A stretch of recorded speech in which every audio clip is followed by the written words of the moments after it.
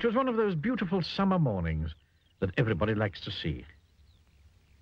In Forget-Me-Not Cottage, the owner was fast asleep, Mr. Forgetful. He was having a dream. Then the sun streaming through the windows woke up Mr. Forgetful. He yawned, and stretched his arms, and tried to remember what he'd been dreaming about. But of course he couldn't, because Mr. Forgetful can't remember anything. Anything at all. Ever. Mr. Forgetful got out of bed and went to wash his face. But he'd forgotten where the bathroom was in his house. Do you know what he did? He walked into the wardrobe. Oh, silly me, he giggled to himself. Eventually, of course, Mr. Forgetful found his bathroom and washed his face. He even remembered to clean his teeth. Then he went downstairs to make himself some breakfast. He toasted some bread. But, of course, he forgot about it. And it was burnt. He boiled himself an egg. But, of course, he forgot about it, and it was hard-boiled. Mr. Forgetful had burnt toast and hard-boiled eggs for breakfast every day. It was such a lovely day, Mr. Forgetful decided to walk down to the village to buy a stamp for a letter he'd written 3 weeks ago, but had forgotten to post. So off he set. And did he remember to shut the door of Forget-Me-Not Cottage behind him? Of course he didn't. Morning, Mr. Forgetful, said Mrs. Parcel in the village post office. What can I do for you this fine morning? Oh, I'd like...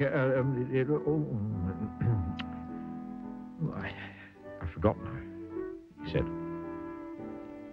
A stamp, suggested Mrs. Parcel, looking at the letter Mr. Forgetful was carrying. Yes, a stamp. Yeah, that's what I was trying to remember not to forget, said Mr. Forgetful. Mrs. Parcel smiled. She was used to Mr. Forgetful. Mr. Forgetful had some more shopping to do, but could he remember what it was that he was supposed to remember not to forget to shop for? Of course he couldn't. So he decided to go home.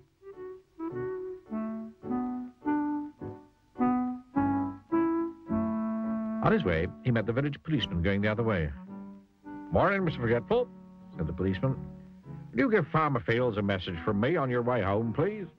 Farmer Fields had a farm not very far from Forget-Me-Not Cottage. Tell him there's a sheep loose in the lane, said the policeman. Poor Mr. Forgetful. He'd never had a message to remember in his life before.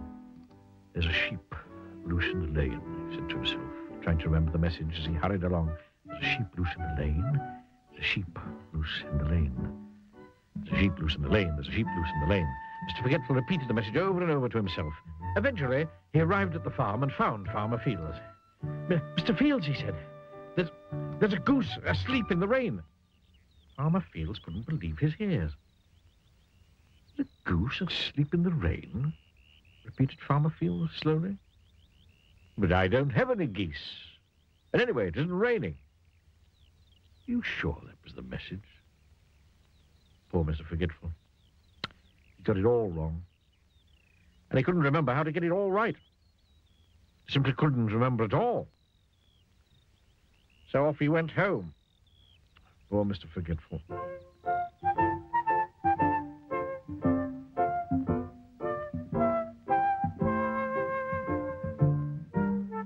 Mr. Forgetful walked away from Farmer Fields' farm, feeling very sorry for himself.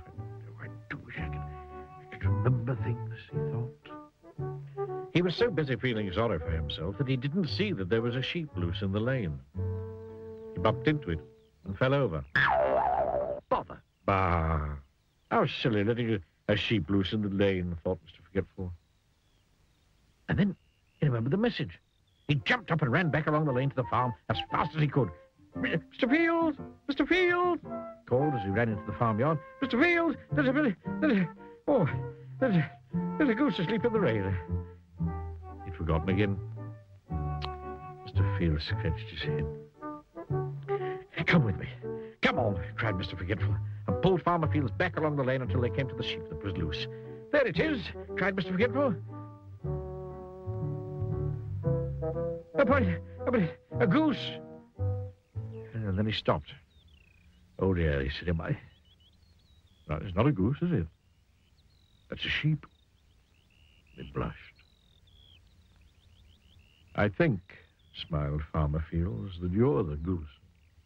And he chuckled. Even the sheep started to laugh. It was so funny. Later that day, Mr. Forgetful sat down in his favorite armchair in Forget-Me-Not Cottage to think about what a funny day it had been. And he giggled and giggled the more he thought about that goose asleep in that goose asleep in the train. Oh dear. He'd forgotten again.